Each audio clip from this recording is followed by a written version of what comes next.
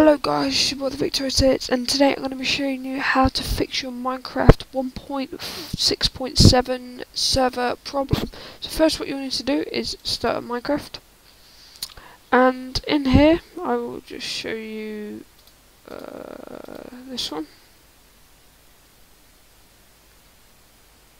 Let's just wait.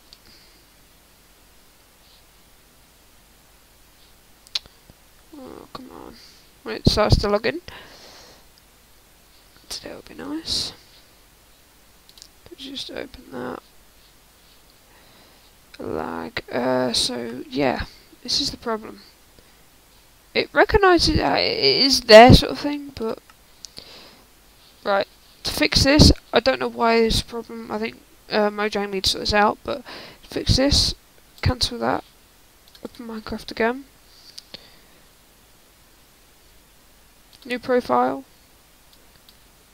Just put new and fixed servers. Now what you need to do is go down from 1.6.4 and just go save profile, new and fixed servers.